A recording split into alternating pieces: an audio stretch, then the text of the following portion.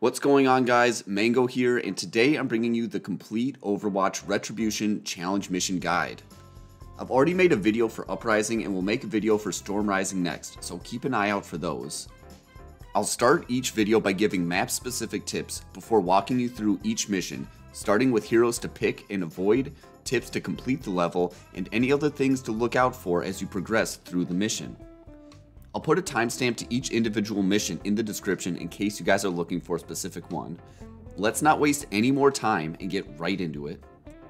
Okay, let's talk Retribution. This mission introduces Talon forces, so let's go over the ground rules with these guys. These guys are troopers. They are not really a threat, even when in a group. The guy with the white head is an enforcer.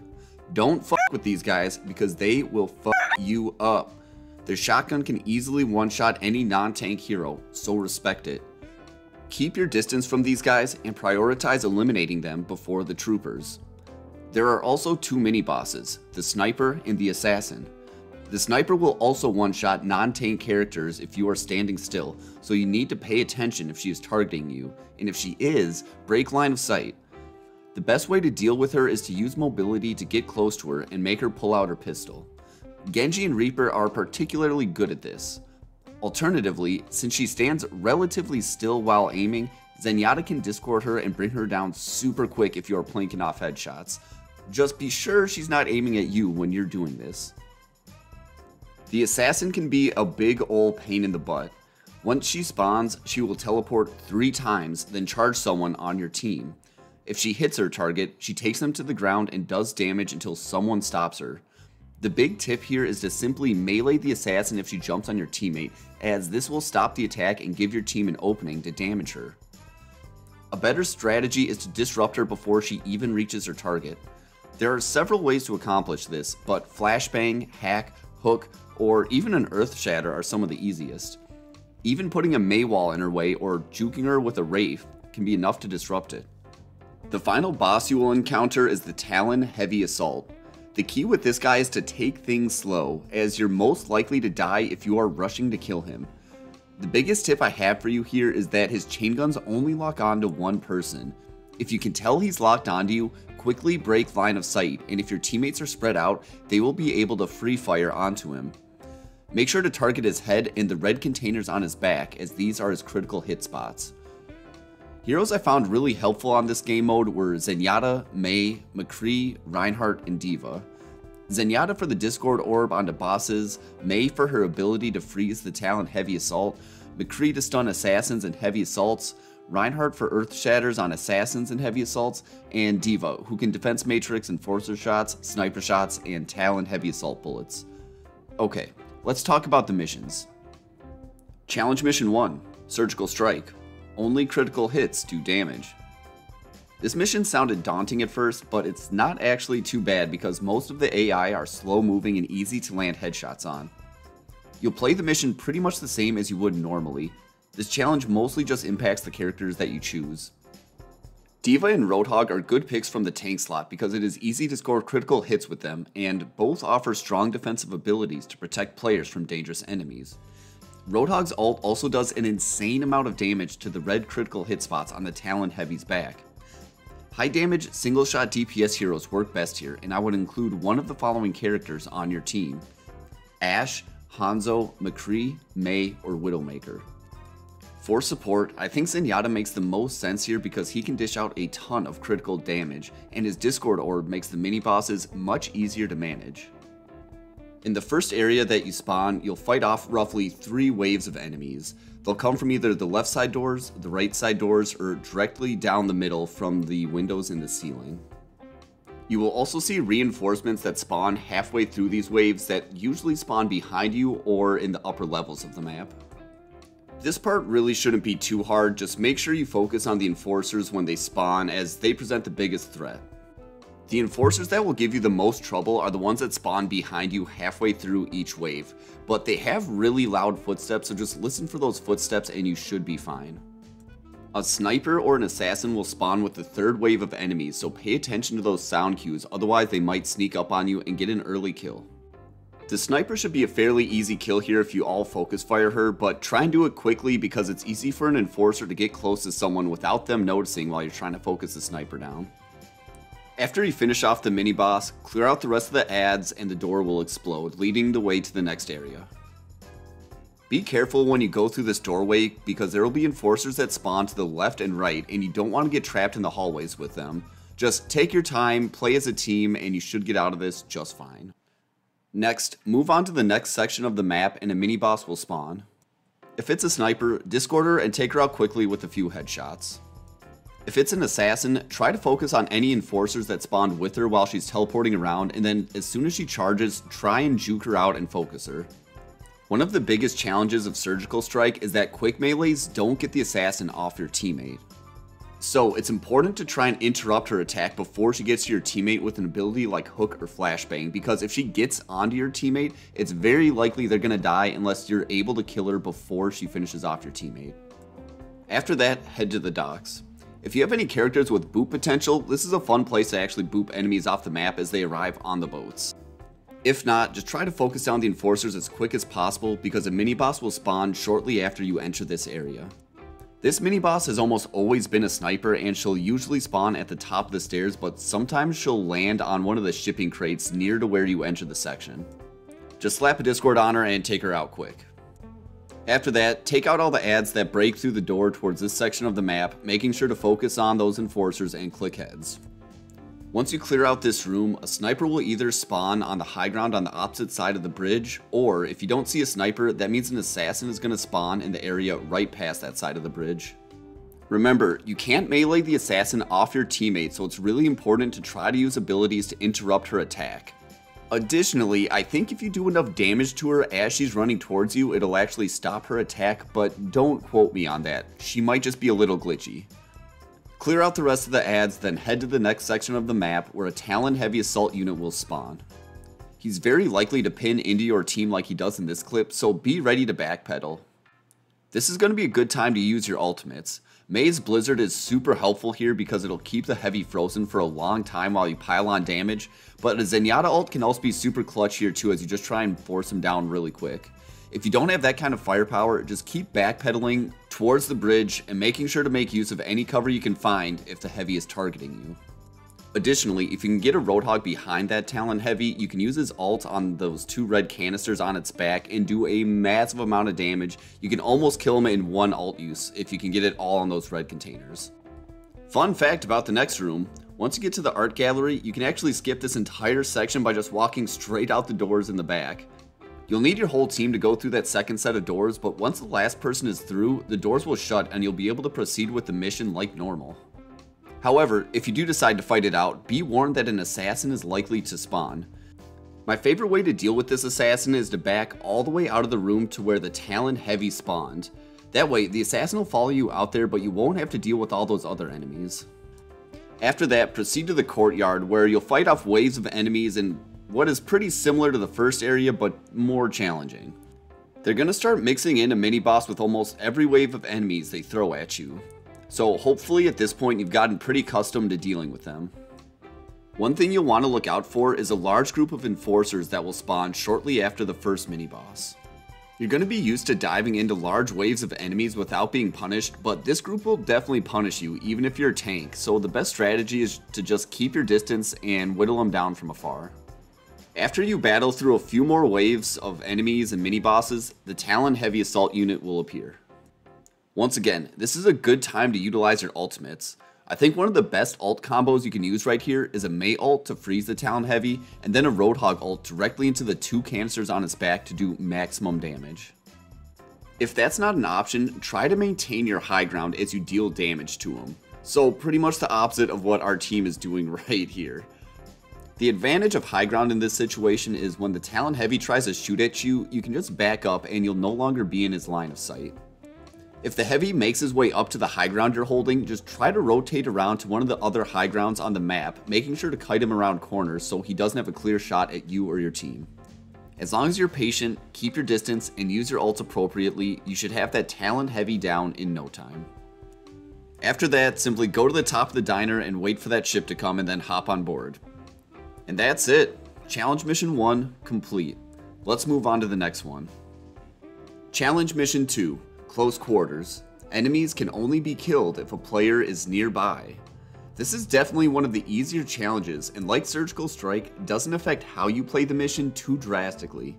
The main hiccup this presents is dealing with snipers who are typically perched far away from your team, but these are still easily dealt with if you have a Reaper that teleports to their sniper perch and quickly dispatches them.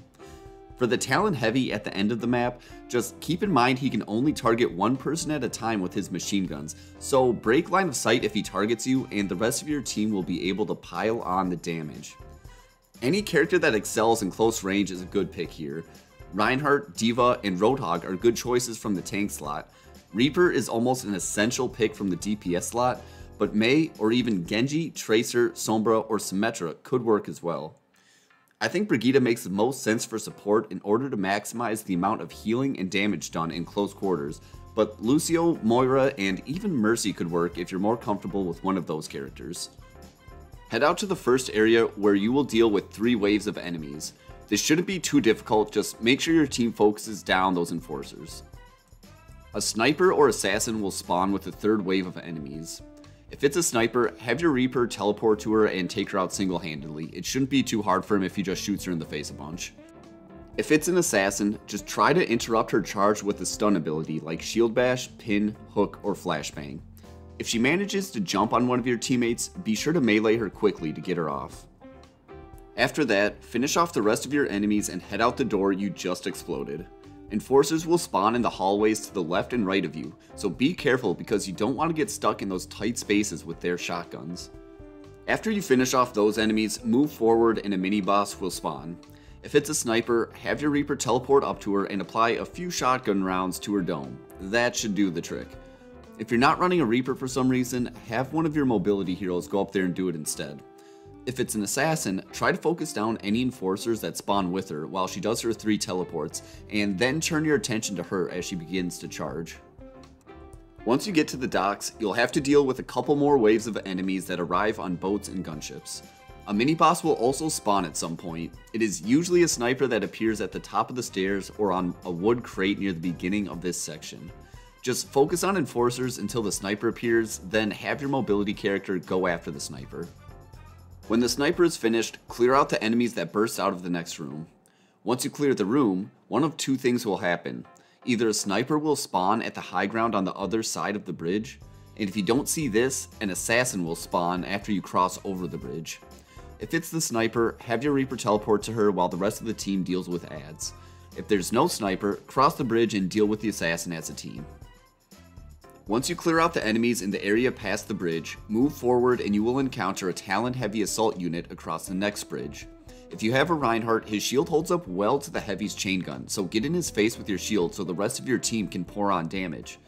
Just be careful and watch out for the Heavy going for a pin, as this does a ton of damage. This will also be a good spot to use any offensive ults, or even your defensive ults if you're getting overwhelmed by the Heavy. Just remember, the Heavy can only target one person with his guns, so if you see him targeting you, take cover. However, if you see him shooting your ally, that means you are free to deal damage. Also look to use your CC abilities like Shield Bash to interrupt his gun usage. When you're finished with the Heavy, proceed forward to the art gallery.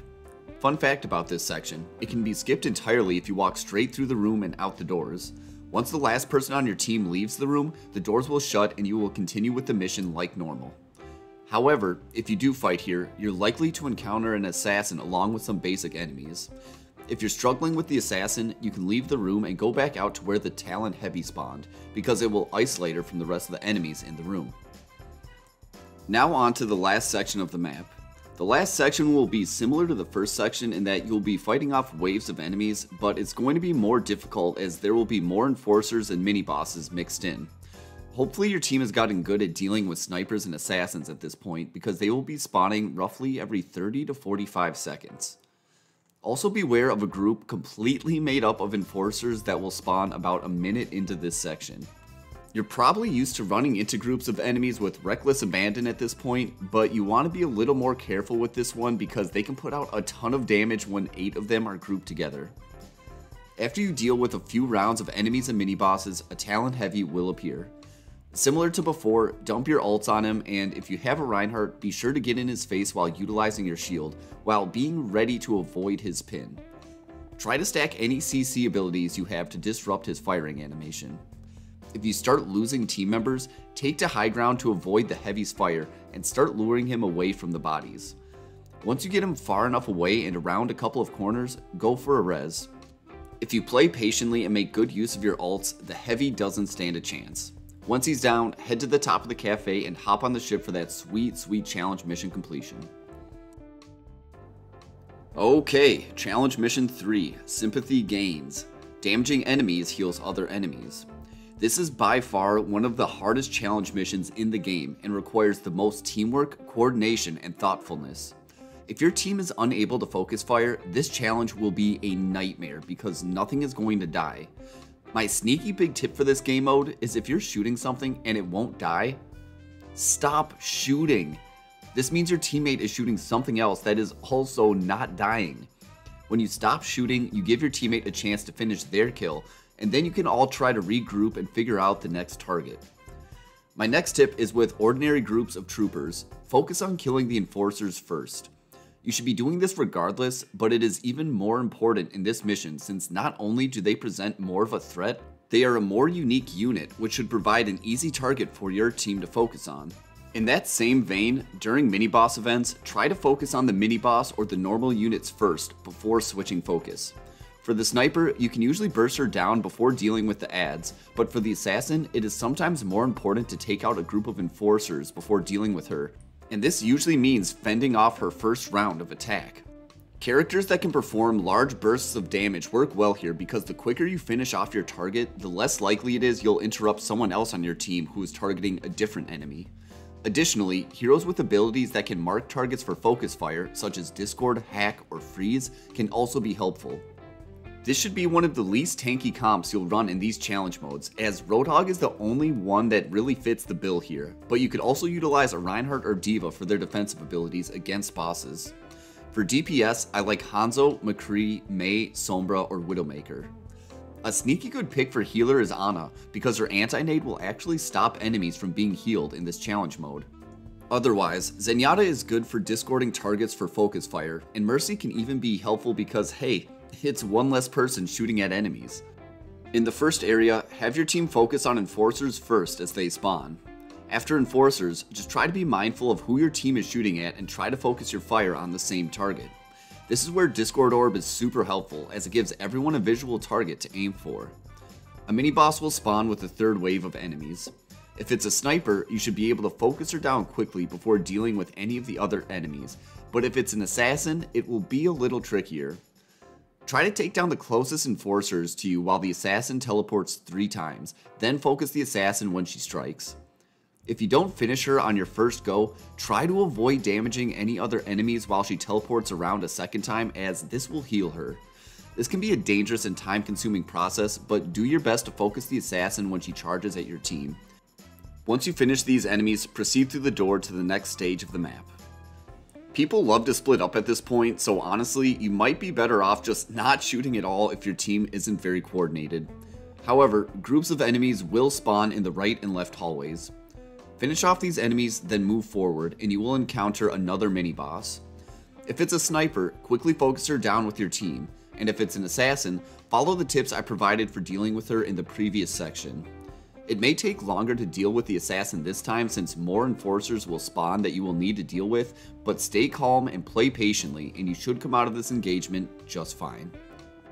Next, head to the docks and start focusing on the first enforcers you see. A sniper should show up around the same time as the first wave of enemies, so try to focus her down while being mindful of any enforcers that are getting close to your team. Something I should have mentioned earlier, making callouts is extremely helpful to completing this mission, as there were several times in this run where I had to alert my team to mini-bosses spawning or enforcers that were sneaking up on one member of our team so that we could focus them down. Once you clear out the docks, head to the next room and clear out all enemies you come across. Once you clear the room, a sniper should spawn on the high ground across the bridge. Focus her down or block her off so that you can more effectively deal with the enforcers on this side. Once you get past the bridge, you'll encounter some enemies in the courtyard along with an assassin. Focus on the enforcers while the assassin does her thing, then switch your focus to the assassin when she comes in for her attack. There will be quite a few enforcers with her this time, so you may need to burn an ult or two to make it through this encounter, as it's one of the hardest encounters in this challenge mode. After you finish off the assassin and the rest of the enemies, proceed forward and you will spawn a Talon heavy assault unit on the far side of the next bridge. Ironically, the Talon Heavy isn't so bad on this challenge mission because he's so big he becomes the obvious target for your team to focus on. He'll probably pin his way over to your side of the bridge, and at this point you can kite him back towards the courtyard so you have more room to hide from his attacks. Try to spread out as the Heavy can only target one of you at a time with his guns, so if he's firing at one person, the rest of the team will be able to damage him from different angles. This is also a good time to utilize offensive ultimates if you have any in store.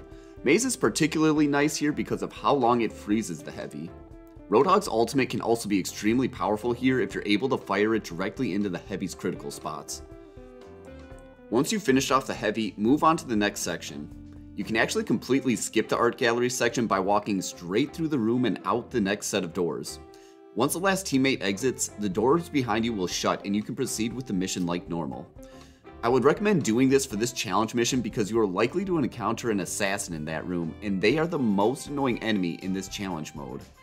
If you do decide to fight it out here, try to kite the assassin out of the room back out to where the Heavy spawned. This will isolate her from the rest of the enemies and make it easier for your team to focus her down. Once you finish off the rest of the enemies, move on to the final section.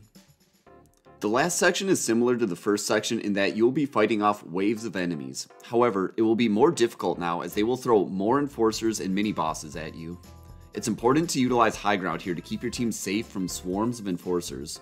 Make sure to call out the enforcers you're shooting at to burn them down as fast as possible, but you must quickly turn your attention to the mini-bosses once they spawn.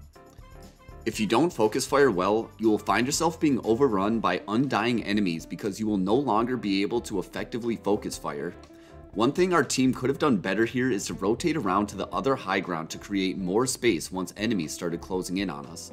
Instead, we ended up burning ults and dying because we were overrun with enemies from both sides.